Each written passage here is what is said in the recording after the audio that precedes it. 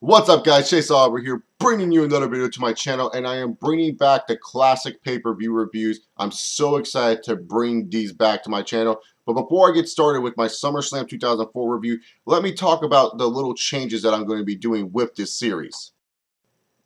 When it came down to the old school format of how I used to do classic pay-per-view reviews, I would always ask people, all right, comment down below which pay-per-view you want me to review next and give it a thumbs up. Well, the problem is when people would find my channel through searching old pay-per-view reviews, they would find this and they would be like, oh yeah, review WrestleMania 17, and they would always ask me for the same shows that I've already reviewed. So I do have a playlist of shows that I've already reviewed, and there should be all the shows in there that I should have reviewed. WrestleMania 17 is actually not in the playlist because that video is way fucking old. So I might do a redo of a WrestleMania 17 review down the line, just not now. I want to make this like more continuity, make this more theme-ish. So I'm going to give themes for each week. So for the next classic pay-per-view review, I'll ask like, what's your favorite SummerSlam or something like that. Keep it with what I'm doing, so that way it's more continuity and it's not like, I go from SummerSlam 2004, what I'm reviewing right now, and then all of a sudden, LOL, I'm reviewing ECW December to Dismember.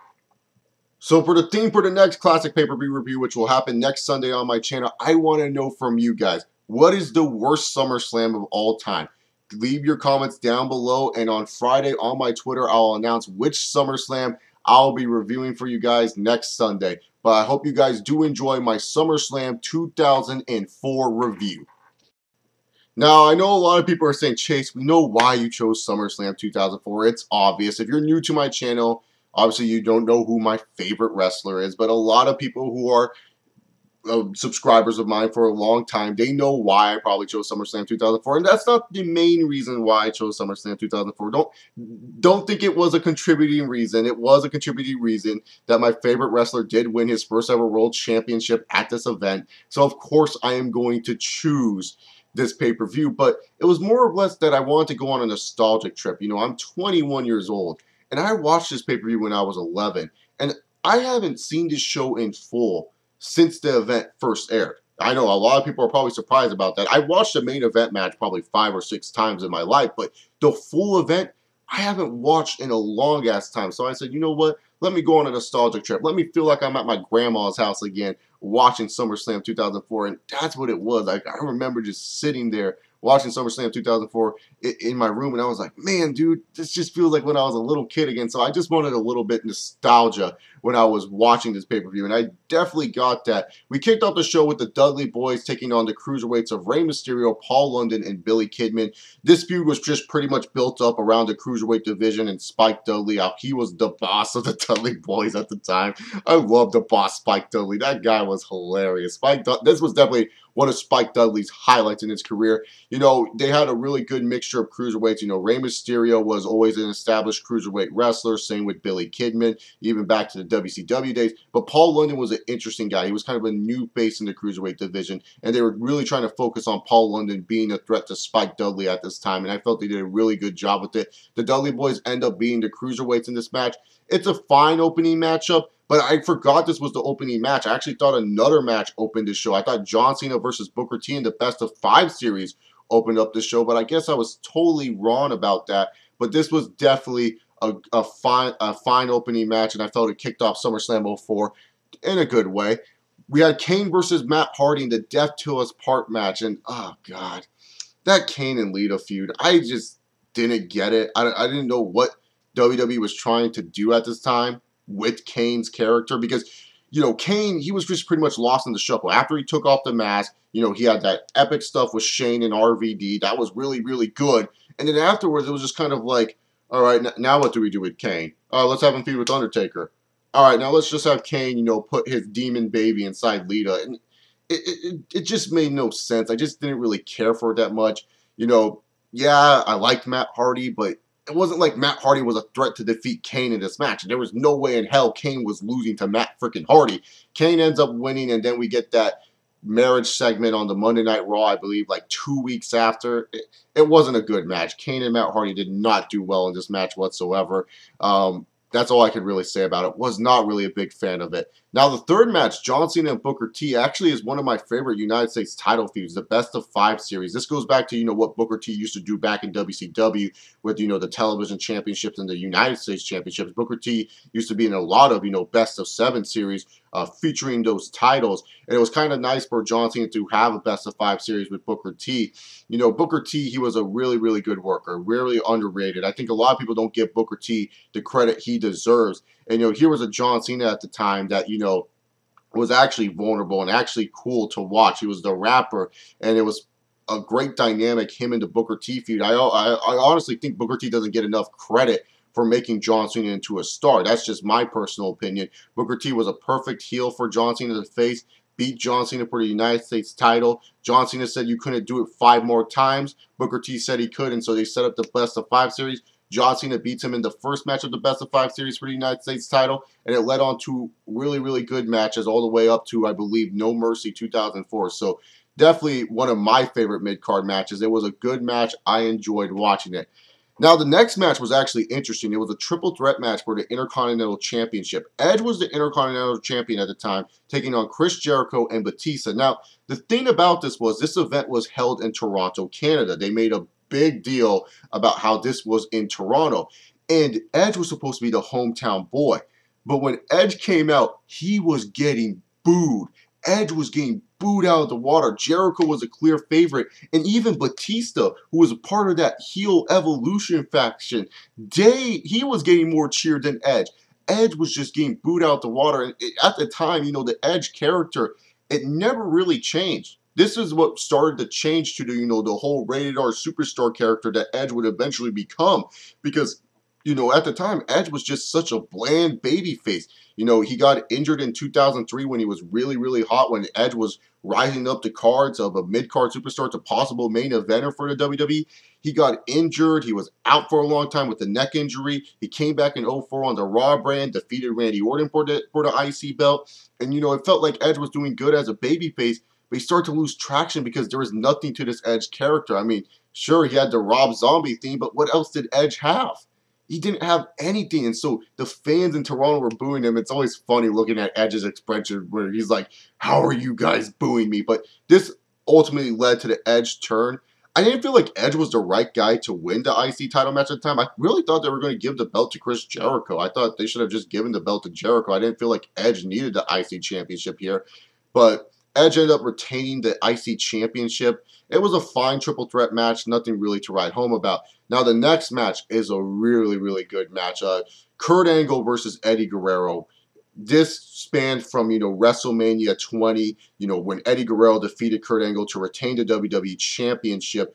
And then ever since, Kurt Angle, his career was kind of just like bouncing up and down since that loss. He became SmackDown GM. Big Show chokeslammed off the freaking, I believe it was like a stage, and he was in a wheelchair.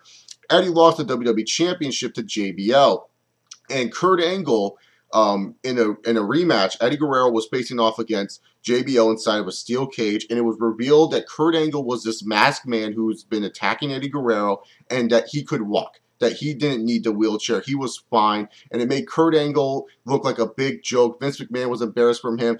Eddie was pissed off at him, and it was just a personal rivalry. And the match itself, this is a good match. I like this match right here. I like the storytelling, especially because they played off from the WrestleMania 20 match. Because if you guys remember, at the end of the WrestleMania 20 match, Eddie Guerrero took off his boot and beat Angle with the roll-up. When Angle was going for the ankle lock, Eddie beat him by kicking the boot off of him. Angle was like, what, the boot? Eddie beats him with a cheap little roll-up. We try to get the same story here where Eddie, he's pretty much, taking off the boot. You're like, oh, it's going to happen again. Kurt's going to get pranked into this.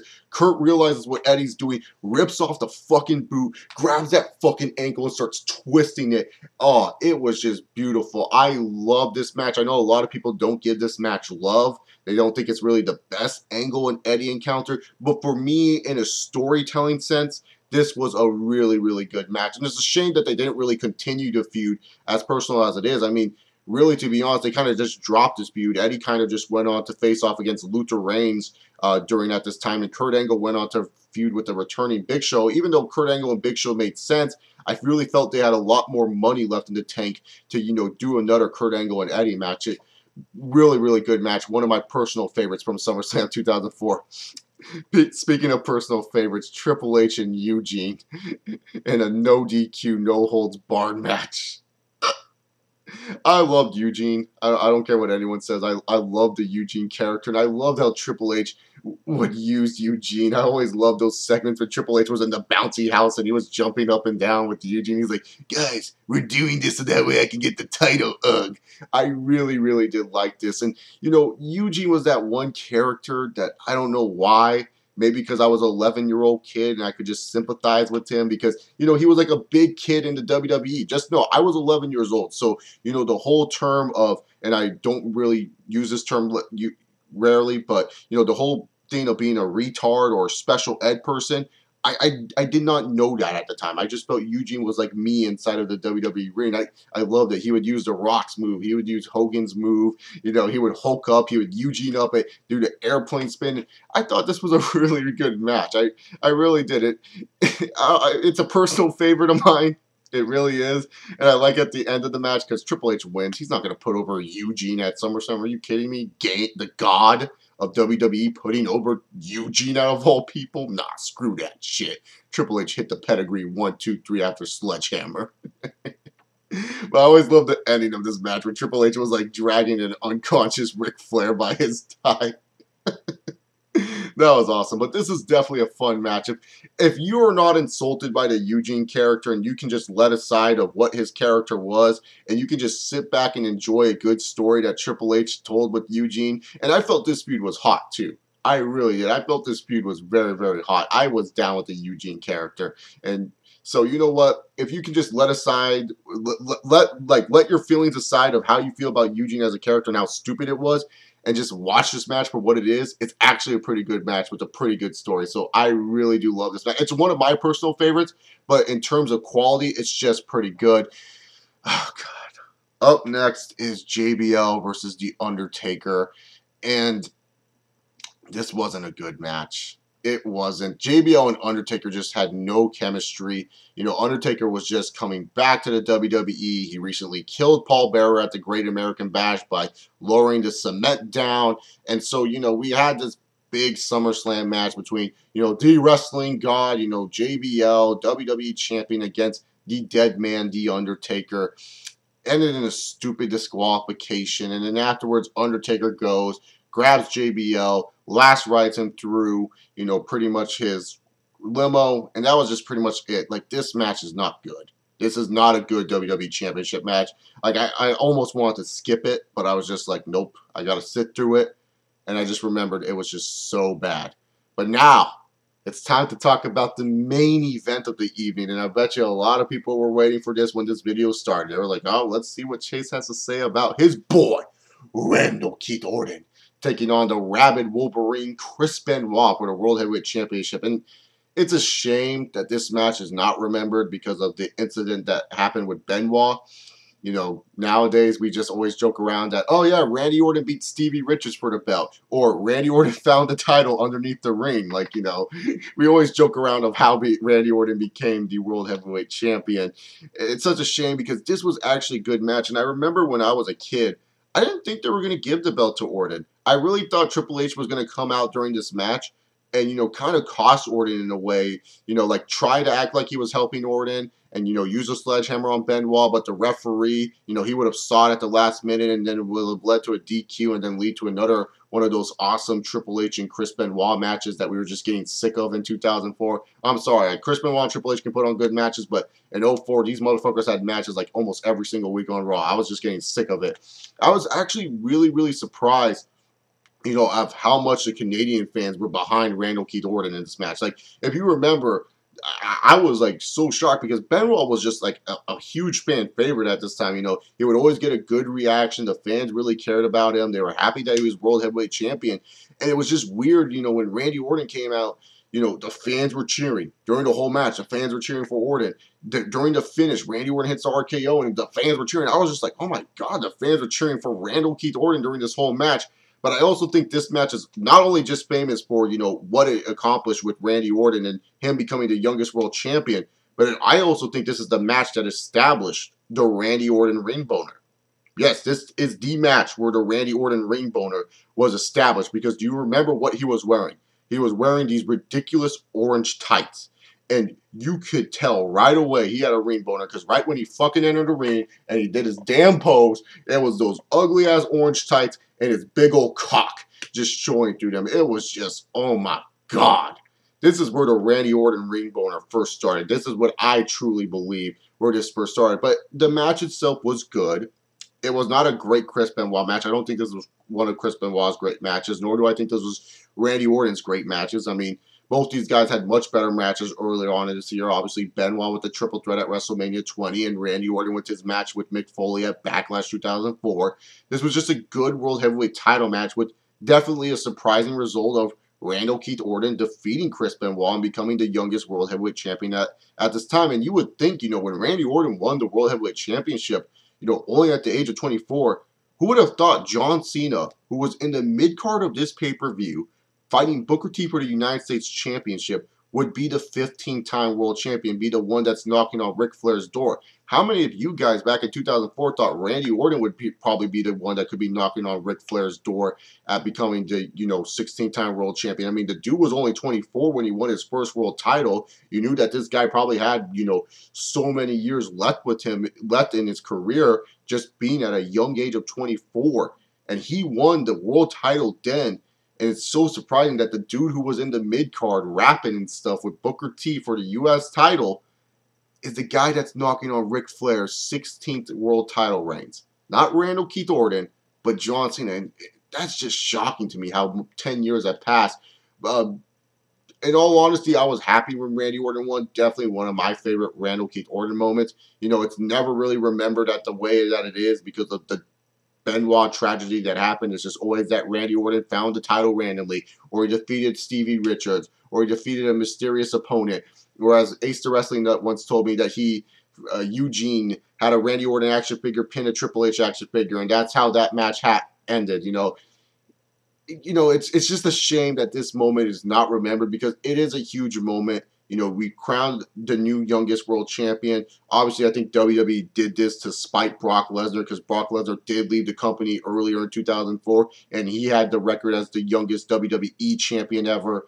And then all of a sudden, they're like, screw you, Brock, you leave us. We're going to make a younger and better star. And we made Randall Keith Orton at this pay-per-view the youngest world champion at 24 years of age. A glorious moment for me as a Randy Orton fan, definitely, for sure. But overall, SummerSlam 2004, there is some duds on this show.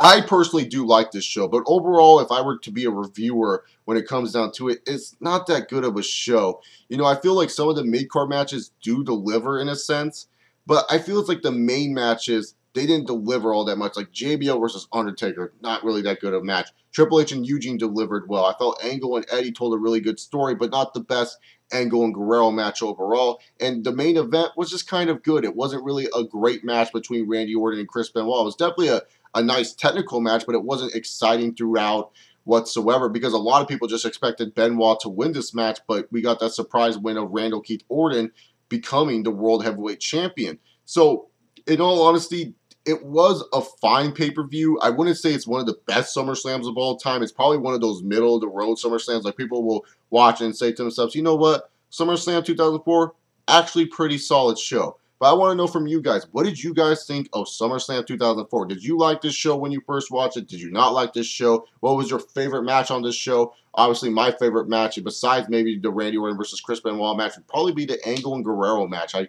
totally forgot how good of the story they told in the middle of the ring. I really did like this match. So tell me all that down below. Remember to choose what is the worst SummerSlam of all time in the comment section down below as well. Make sure you guys check out the description box to follow me on Twitter at ChaseOliver68.